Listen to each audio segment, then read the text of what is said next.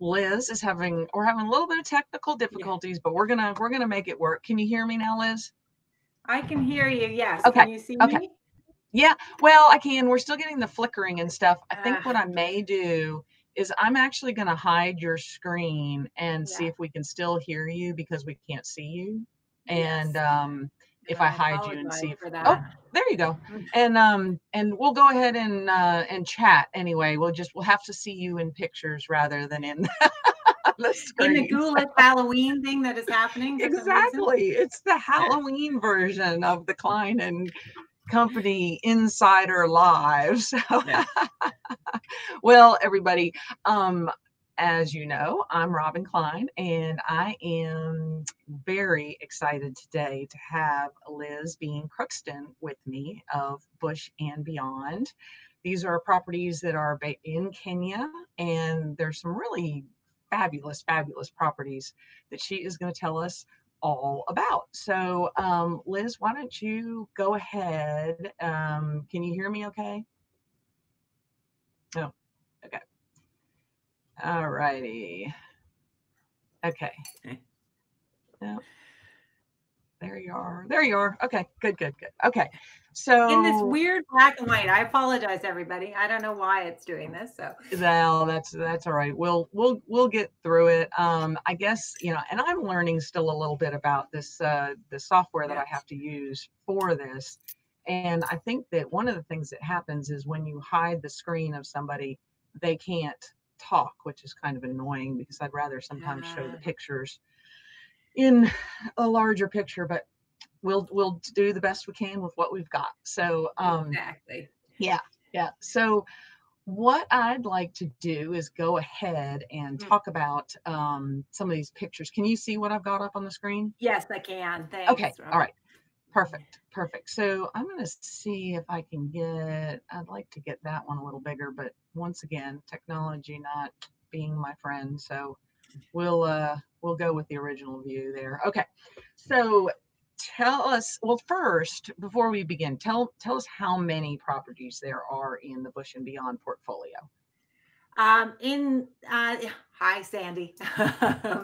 In the portfolio, there are now, if I start at the top, Lobolo and Lake Turkana, Sarara, so Sarara Camp and Sarara Tree Houses in Naminuk, Omalo and Omalo House in the Laikipia area, Lewa House down in the Lewa Wildlife Conservancy, and then we have in the Mara our two properties, Tangalia Mara. That image you're seeing right now is from Tangalia Mara.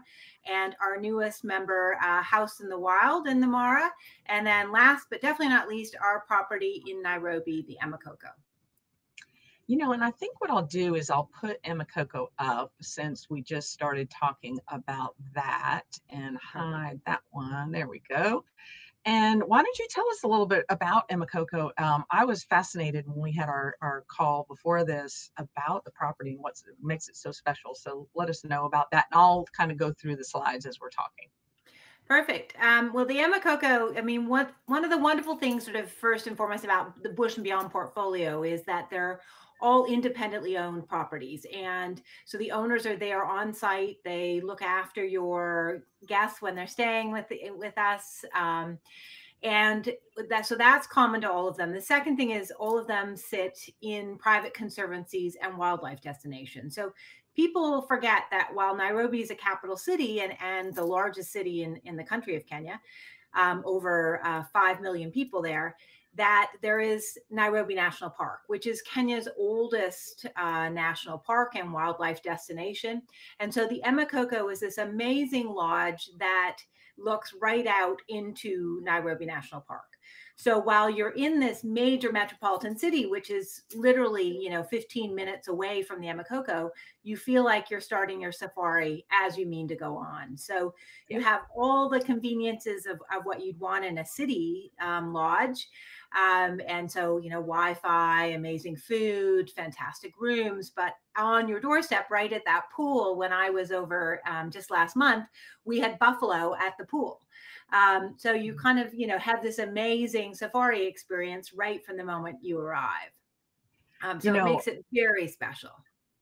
I was amazed when we were flying out of Nairobi in our, smaller plane, how quickly I looked down and I was like, oh my gosh, there's, the animals and the vehicles and I couldn't believe I didn't even know that before I'd gotten Yeah. there that it was there. So it's really, that's fabulous because it, as much fun as it is to go out to the Mara and all these other places, if for some reason you can't, it's right there.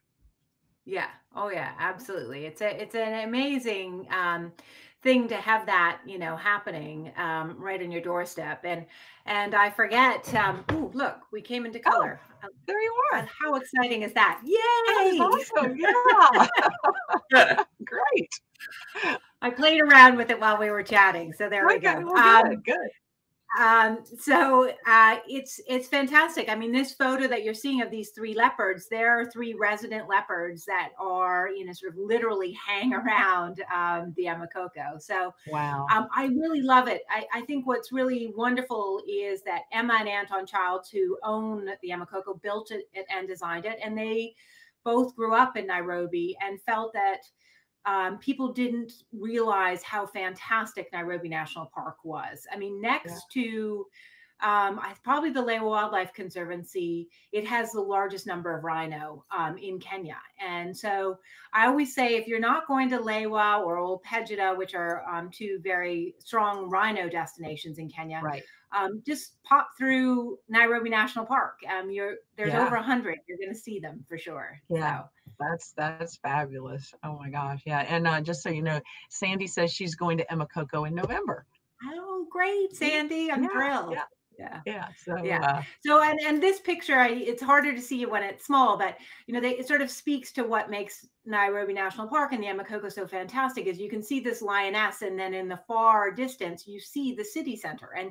And as Emma Childs likes to say, you know where you are when you are in Nairobi National Park. right. And I think it actually speaks to what makes Kenya such a fantastic safari destination, is they've figured out how to continually live with the wildlife and be a growing, country. And as you know, that's one of the biggest challenges wildlife face is the encroachment of humanity, pressing up against Exactly. it. And it's wonderful to see, Nairobi National Park was founded back in the 40s, and that it still exists with this major city, happening around it. So That it's that a great place to sort of start your safari. yeah. No, it's pretty. That is awesome. All right. So let's go back then Mhm. to where are we now? Tangli Camp. Oh, okay. So Perfect. again, which works out really perfectly, because I sort of think most people on a safari itinerary, you obviously start in Nairobi, because that's where all the major flights come in. And then the second is, you move to the Mara. I mean, the Masai Mara is probably Kenya's most famous wildlife destination. It's home to the migration, one of the wonders of the world. And what I love about Tanganyika, because the Masai Mara has lots of camps and lodges, it's probably our Yeah. most populated area, and with camps and lodges. But what makes Tanganyika so special is it's the first Maasai owned and operated camp in the Mara. And when you think about it, the Masai Mara is the home of the Maasai people. And so Yes. to finally have their own camp and lodge that sits at that 4 and 5 star level is, fantastic thing. And Tangalia in the Ma language means to lead. And so they're the leaders of their community, and have this a lovely tented lodge that sits right on the Mara River with fantastic views. But like all of our properties, is actually in its own private land. So it means we can get out Hmm. and walk. And that's what I love about this photo, is we're actually out doing a game walk, Yeah. Well, I which is I hard to do switched in the on you. Mara. Yeah. Yeah. Right. Right. Yeah. So let And me then these are the owners. So this is oh, Jackson no. Lucea, who's on your left, and his childhood best friend, Dominic Nico, on the left. And oh, sorry, flip it around. Sorry, I apologize. So Jackson's on your left, Dominic's on your right. Jackson is, of course, known to a lot of people. He's considered one of the continent's best guides, and he was the host of Animal Planet's Big Cat Tales, and before that, BBC's Big Cat Diaries. So, he obviously definitely knows the Mara. And then Dominic is a conservationist. Dominic is one of the founders of the Lemmick Conservancy, and so Oh, really? one of the other great things about the I went Mara there. is we have the reserve and then all of these conservancies that sit around the Yeah, reserve. yeah. And Dominic is actually the founder of the Lemmick Conservancy. So Oh, wow, yeah, Tangleamara, very while cool. it sits on private land, we have access into the Lemmick Conservancy as well as into the reserve and Yeah, back. the Lemmick was actually the first place in the Mara that I went when I arrived. My Oh, very first experience was in Lemmick, so that's kind of cool. oh, So that's fantastic. yeah, And I let me, apologize, you're probably hearing my dog in the background. I have you my own know, wildlife. it's yeah, right, exactly. But I want to read this to you before we go on talking Mhm. about this next thing. So Sandy said, what conservation projects is Liz passionate about, and how can we as tourists get involved, both financially and physically? Which is an awesome Yeah, question. great And question. yeah, Yeah, yeah, and I would say, the nice part is sort of every camp and lodge within our portfolio has a project that they are involved in, and we like to expose our guests when they're staying with us to those projects because I think, you and I were talking about it earlier, Robin. I always say, people come for the wildlife on safari, but they leave with stories about the people, and a lot of the people they get to meet are these um, people running projects or the people involved in the project. So, for example, with Tangleamara, one of the things I love is Jackson and Dominic support a local school that's there in Narok County. Every bed night is contributing towards that school and providing education for the women. And it's a very wonderful thing to see because Jackson is the father of daughters uh-huh. and finally had a grandson, but he has only girls as his children. And Aw, for the Maasai, traditionally women didn't go to school. yes, It just was not part of their culture. And so Jackson has, of his generation, Jackson's in his 50s, has really believed in the education of women. Three of his daughters have gone on to university, and one of them is actually involved in the camp as well. So they support a local school, and he feels fairly strongly in that. Then, up at Omalo, we have the Samburu Trust, and they have women's feeding projects, we have water projects, we have medical projects, so there's always something for our guests to get involved in. And it really just depends on your passion yeah, as far as, what you want to yeah.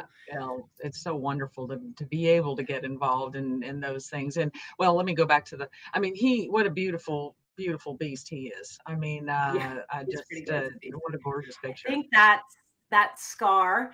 Oh, That's is it? also the fun part about, yeah, being with Jackson and his guides is they know all these cats by name, which is, Right. quite fun. I jokingly say that it becomes like the Real Housewives of the Mara when they start to describe them and who has the rivalries and, Yeah. that kind of thing. So, Yeah, that's great. And then the sunsets there. I mean, yeah, gosh, there's just nothing better. nothing. Yeah, nothing like a sunset. Yeah, yeah. And then, so this is a picture of one of the Tense, tents. yeah. So So really, yeah, again, I laugh and Robin, having been on safari, we talk about the tents and camping and I mean, unless you're doing a traditional mobile camp, which we do offer, our tents are by tents only in the fact that they have canvas sides. You have a right. proper bed, there's a flush toilet, Yeah, shower, but there is nothing like sleeping out under canvas. I always say on any safari, you want to include a few nights, in a tented camp of some sort. yeah. Oh yeah, yeah. I think that was one of the things I was very fortunate with because I did when I went, it was mobile camping. Now this next time when I go back, we're going to visit a lot of different properties, and we will get to one of those here. But let's go to this next. This lovely, lovely cheetah. Where is this cheetah that we're Yeah. seeing? So this is the Lewa Wildlife Conservancy, and Lewa is probably the next to the Mara has the biggest density of wildlife in a compact area. So it's one of the other places I always say you're pretty well guaranteed, to see four of the big five. The leopard, as you know, is always our most elusive of the big five to see. But what makes Lewa so special is it's a UNESCO World Heritage Site. And it is home again to an amazing population of rhino.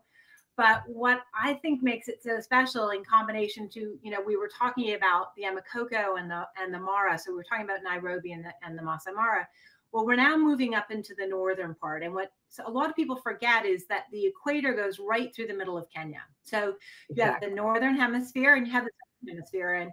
And I always think you want to combine both when you're coming to Kenya, because you have a very different topography. But Hmm. more importantly, you have different wild.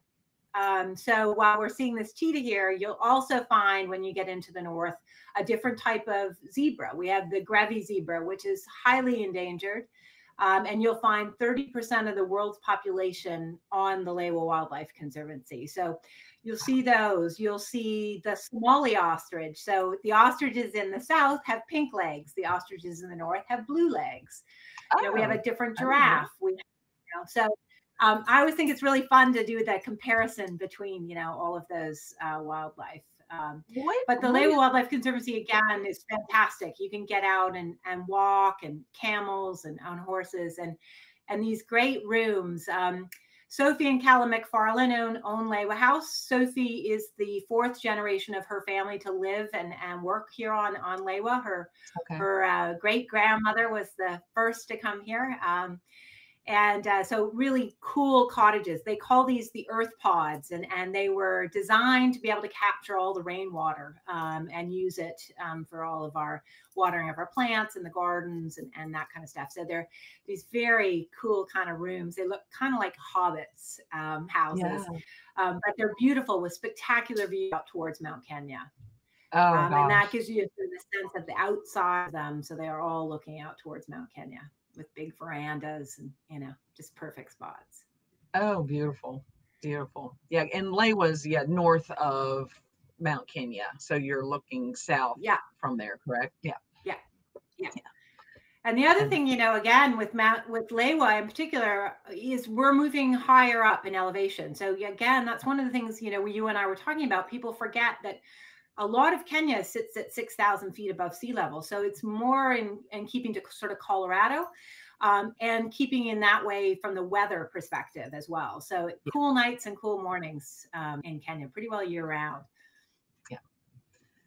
And lots of wide open spaces like that. And then, Yeah, okay, now who doesn't love the this? I rhino. mean, the Yeah, rhino and her calf. That is just like yeah. And it's I'm the dying one to. place I absolutely guarantee you will see rhino if you're Okay. there, for, within probably about 5 hours, and an Wow. equal number of black and white. Yeah. On the Lay Wildlife Conservancy, and they've had a really successful program, breeding program, just naturally.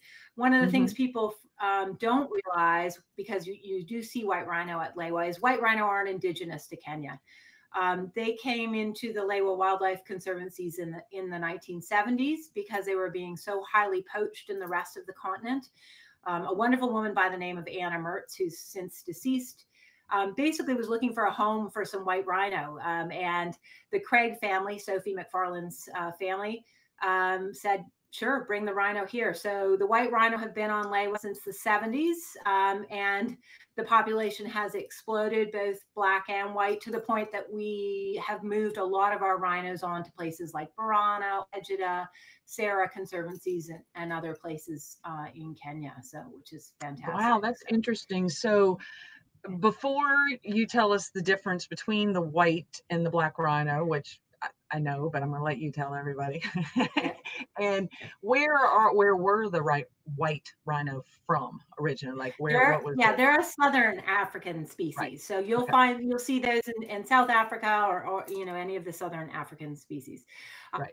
But again, they are really sort of taken over really well on the Lewa Wildlife Conservancy. That's great. And tell So everybody what the differences. difference, yeah, what the difference is between them. The easiest way to tell you is to tell you that the word white rhino, white wasn't about their color. White was actually the Dutch word "weit," which means wide. Mhm.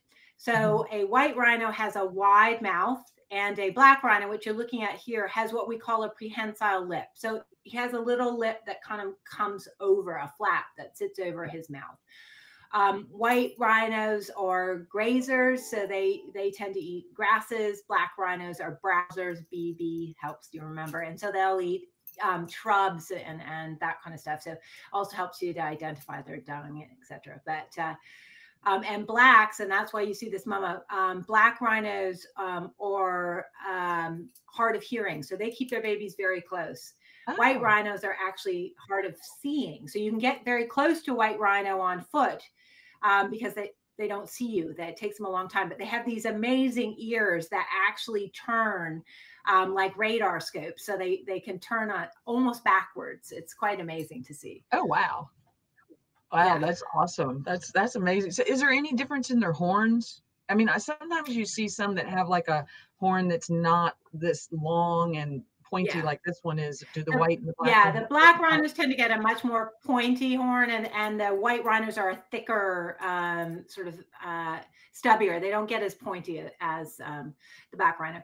And again, as the rhinos are poached for their horns, which really, I always remind people, it's just fingernails. It's the exact I same know. substance I as know, and human fingernails. it's just so heartbreaking. Yeah, I mean, and yeah. I follow Old Pagetta on my Mhm. Instagram and stuff, Oh, and yeah, I love the all the videos with the calves with that they've rescued, and they're so yeah, social and they seem so kind. I mean, I understand you're not going to walk up to one in the wild like that, yeah. but it is just amazing that for such a massive creature, they seem fairly docile. I'm sure if you make them mad, it's not a good thing, but Yeah. Well, I mean, by and large, most wildlife, have no interest in being involved with yes. humans. I mean, they're doing their biggest to sort of avoid us. And that's why, I always say to people, you're very safe on safari. The chances of having some kind of accident with wildlife is so rare and is usually a true accident in that you've come across a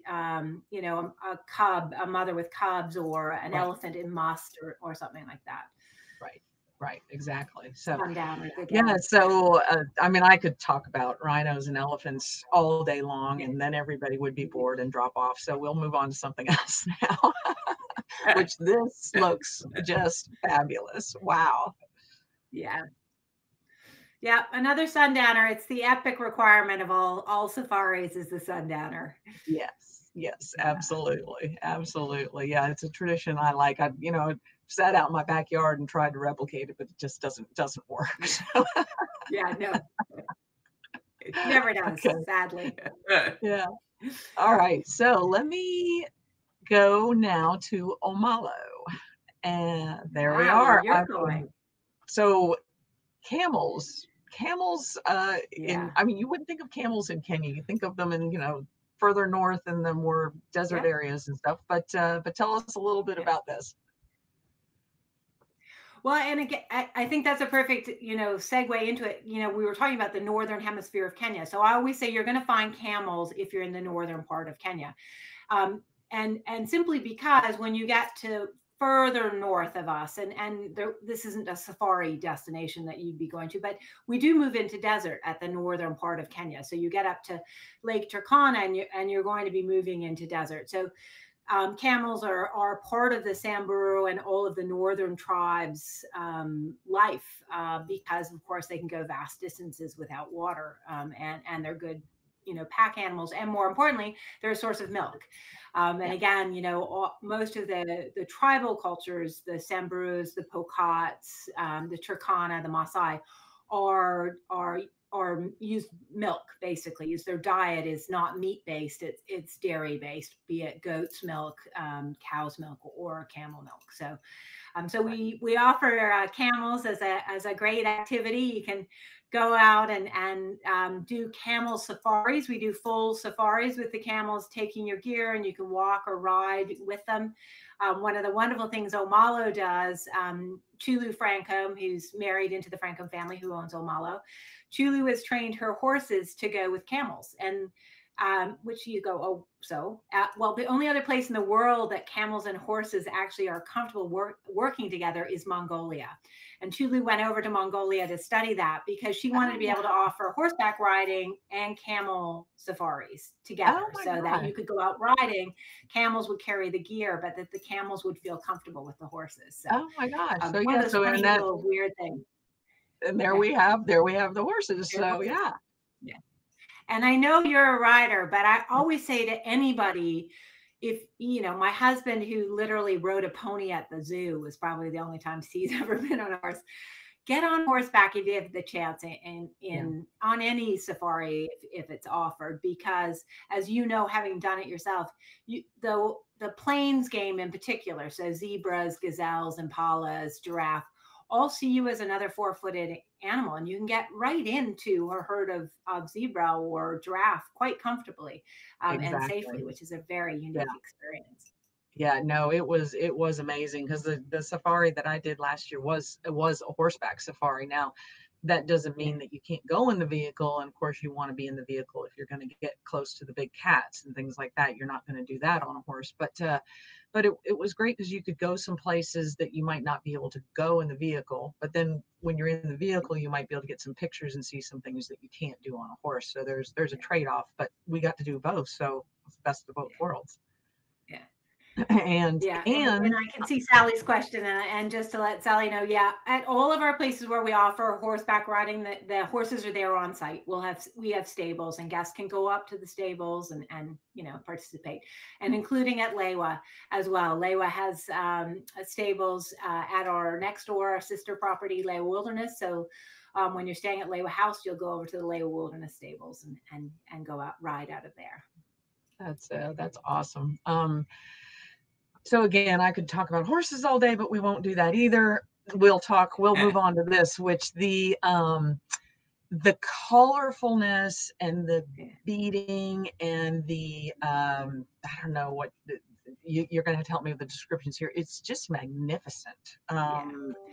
What Yeah, you absolutely. And the Samburu and Maasai are cousins. So you'll find the Samburu people in the northern part of Kenya and the Maasai in the southern part.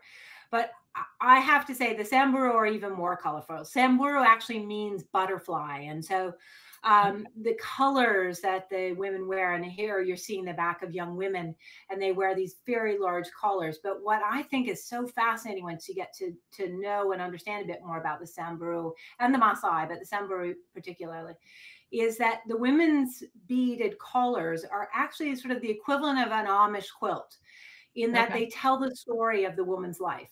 So a certain number of green beads will tell you how many sons she has. Oh, Different color beads will tell you whether her sons are warriors yet. So where she is, if because the Samburu are like the Maasai are polygamists, will tell you what order she is as far as wives. Is she first wife, second wife, third wife? So it's quite fascinating to look at it, and also with the children, they'll wear a green bead until they're a certain age, then they switch over. The men with their beading, that happens when they're moving into warrior class, and all of mhm. their girlfriends and sisters and mothers do the beading for them. They're all gifts for them as well. So Wow. it's just spectacular. The beads are Yeah. Oh my amazing. And gosh. at Omala, we have a women's beading cooperative. So guests can go over and meet the women and do some bead work with them if they'd like. We have a wonderful gift store that obviously sells a lot of their beadwork. But what's amazing that Julia Francombe has done with the women at Omalo, Julia runs the trust there, is she's taken the traditional beading but has applied it to sort of modern things. So these amazing lampshades or Oh wow. bowls and different things that are even carried at the Metropolitan Museum of Art in New York. So really Oh my fantastic. goodness. Again, taking the Oh my traditional goodness. beading and making it modern. So Oh my gosh, that's yeah, fabulous. Well, you're gonna you have a know, great time. full disclosure, I'm especially excited about this because we're going to spend 3 days at Almalo in January when we go, and we still have room on our trip if anybody wants to join us. So, It's a good I'm trip. plugged. I've seen the itinerary. Yeah, I know it is. It's going to be fabulous. So, Well, that gosh, I wanted to show the picture of the pool there, but it says the file size is too big, and I didn't Oh, reduce it beforehand. But if anybody has a chance, go look at that on the website and see yeah. that pool. Because and I read something just today that every single one of the properties that you deal with has a pool. Yep, the only one that doesn't is our Tangli Amara and the Tenta Yeah, Camp, and that's because the Mara River is right out front. right. Meaning, but that's the only one. Everything else, everybody else has a pool, and which you in the afternoons, they all have epic views. Anyhow, you would just want to gut in the pool to have the view for any, Yeah. Yeah. from Well, that I perspective. can't wait to experience that. Yeah, because the closest thing we got to a pool on ours was the Mara River, and Yeah, even though it was high beautiful. and flooding and close to the camp, yeah, it was not appealing to get into, especially with all Yeah, the no, hippos. So no, yeah, yeah. and the odd So crocodile.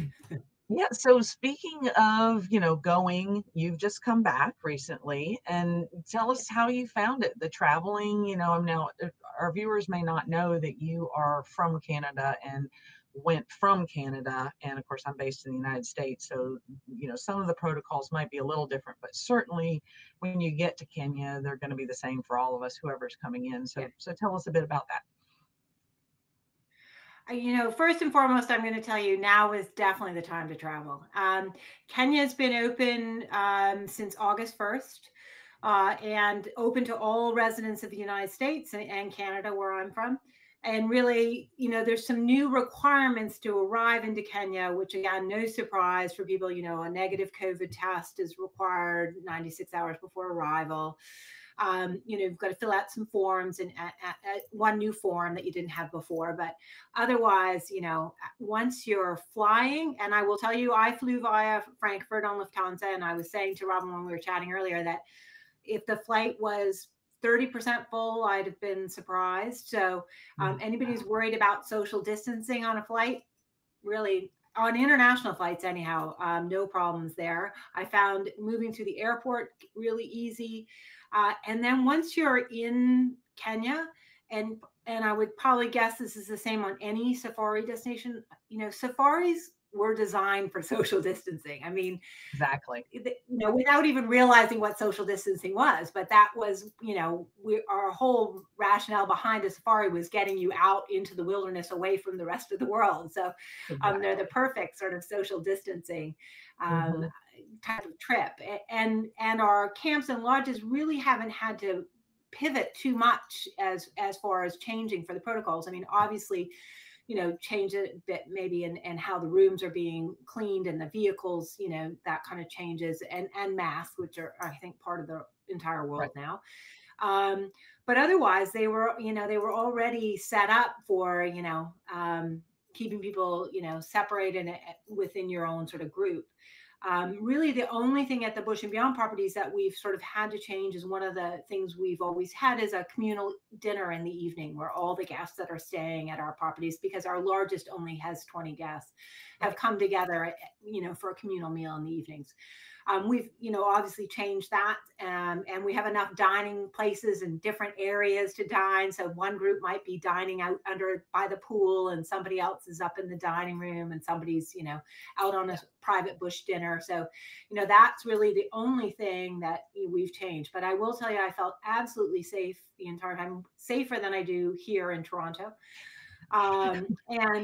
And we had everything to ourselves, like Yeah. everything. I mean, Yeah. sadly, there was only one camp where there was extra guests, but definitely when we were out in the Mara, again, I was telling you, we did a 12-hour day in the Masai Mara, which is Kenya's, most populated wildlife reserve, Yeah.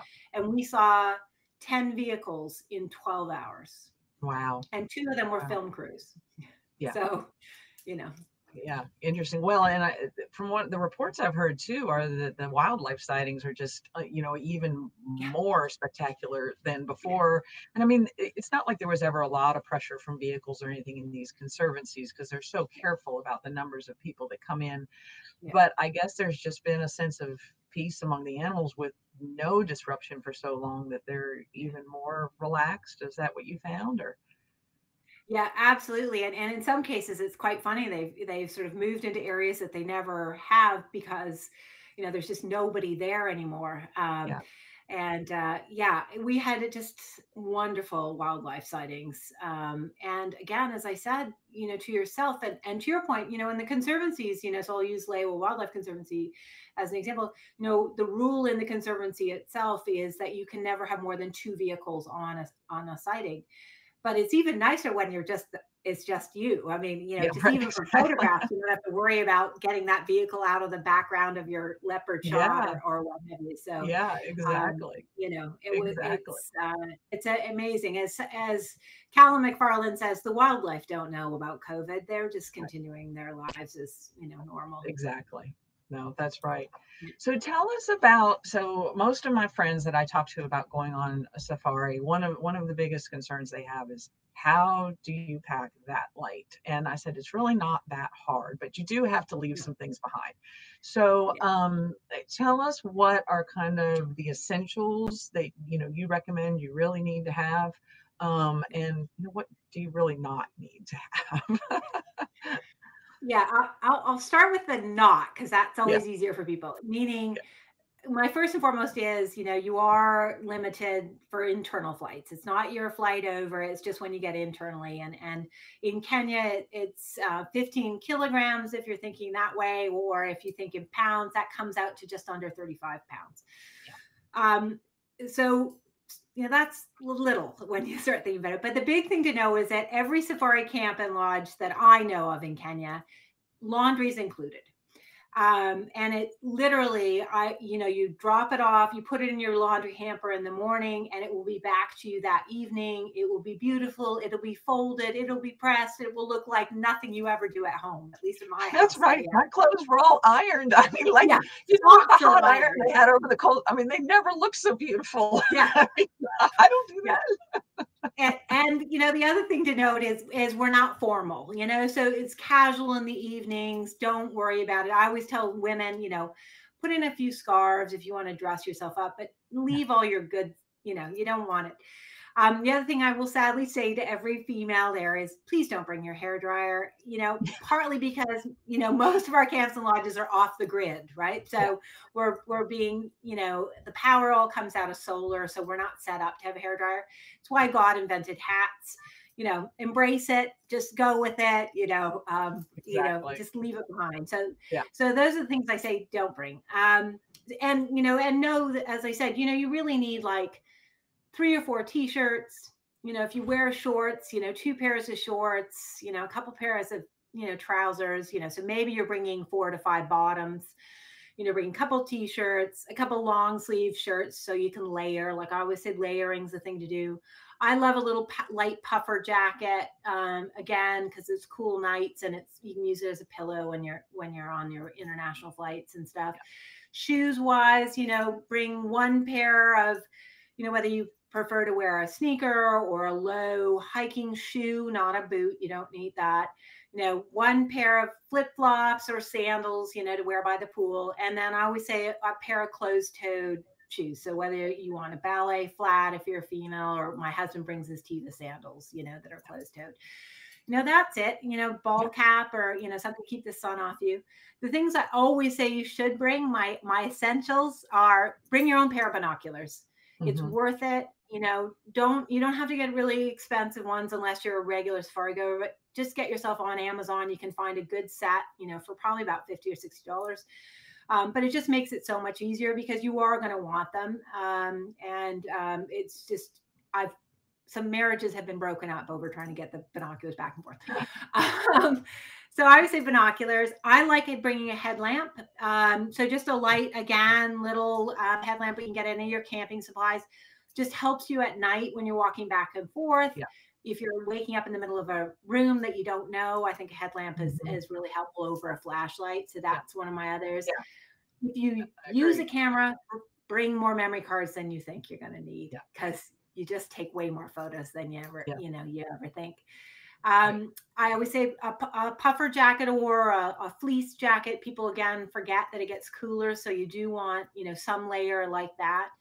And the last is something you can buy while you're in Kenya on safari, and then you'll never leave home without it on any of your travels. And that's what we call a kikoi, which is kind of the Kenyan version of a sarong. It's a wonderful cotton cloth that comes in a variety of different colors.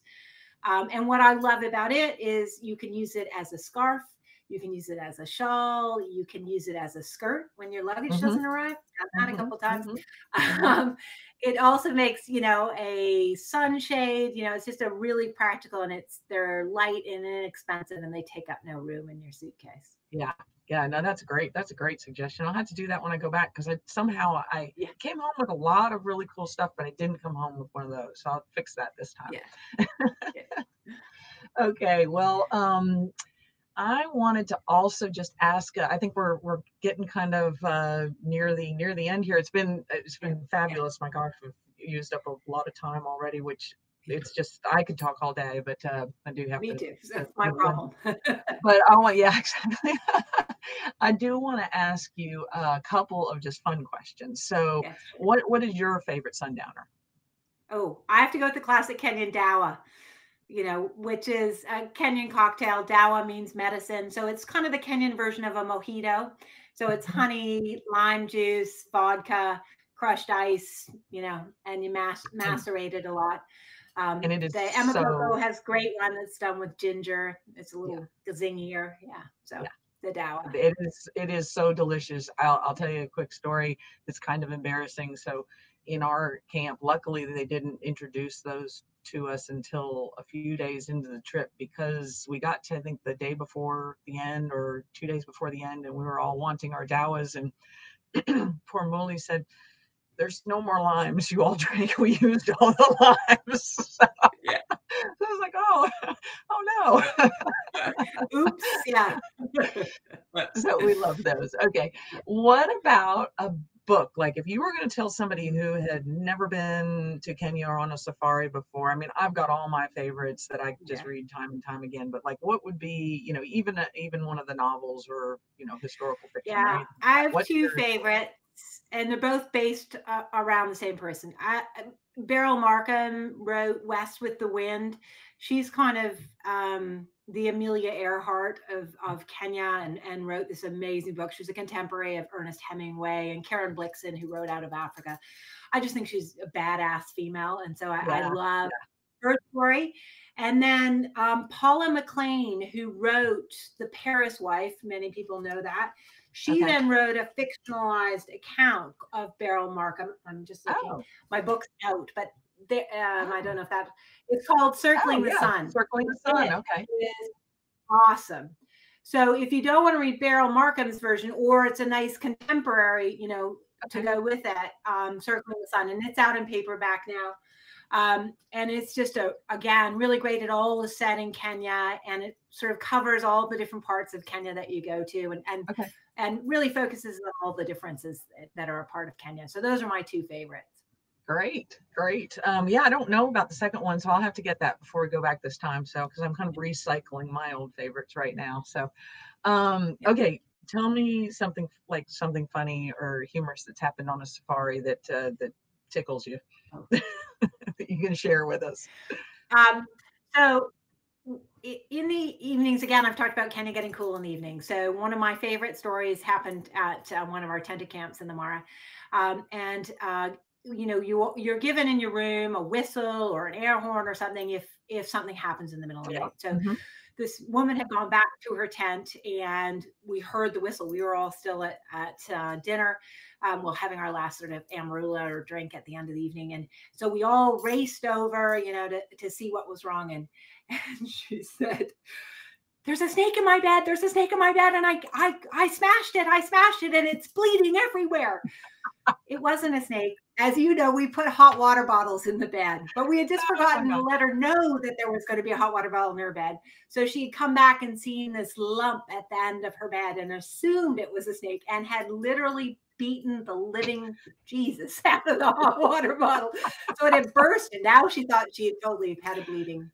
We now let guests know when they head back to the room that there's a hot water bottle in their bed. Oh my gosh, That's my that favorite. is that is that is pretty hysterical. Well, I do have to Yeah. admit that I had been told that, but I'd forgotten it, and I got in the bed Yeah. and I was like, "Oh," Yeah. but of course, Oh, yeah. Startle. having been pre-warned about it, I very Yeah. quickly remembered that that's what Figured it that out. was Yeah. what was Well, going and on. sometimes they're a nice little fur, so you think there's something in the bottom of your bed. Yeah. Yeah, Yeah. yeah, exactly, exactly. So, oh my gosh, Liz, you have been great. Thank you so very much You're for welcome. joining me today. I'm really grateful, and I do want to say to anybody that's watching out there that I do send every week an update out that is very short. It's a 3 to 5 minute read, some good information, and I'll always share a link to my lives in there, and would love for you to become a Klein and Company Insider, which you can do at my website.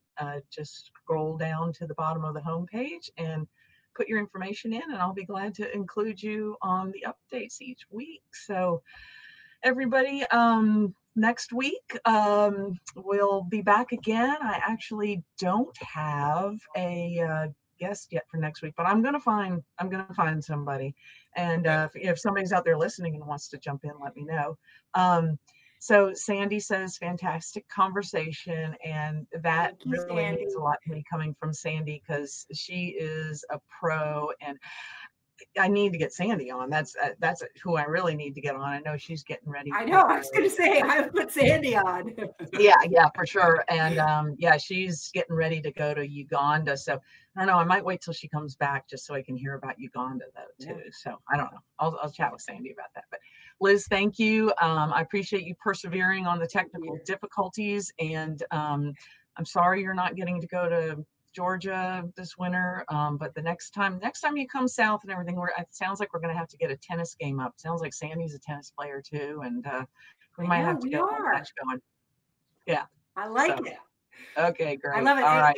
Again, I think it's so funny. I can't cross the border into the United States, but we can fly to Kenya. So, Yeah. so take Yeah. advantage of it. I've already booked my tickets. Robin and I are going to actually be crossing. We're not going to be at the Yeah. same place, but we're going to be in Kenya at the same time. So we Yeah. might have to do Yeah. a Which live from our respective spots in Kenya. yeah, I want to do several while I'm over there. So for sure. And we'll have to wave at each other in the air or something. So, okay.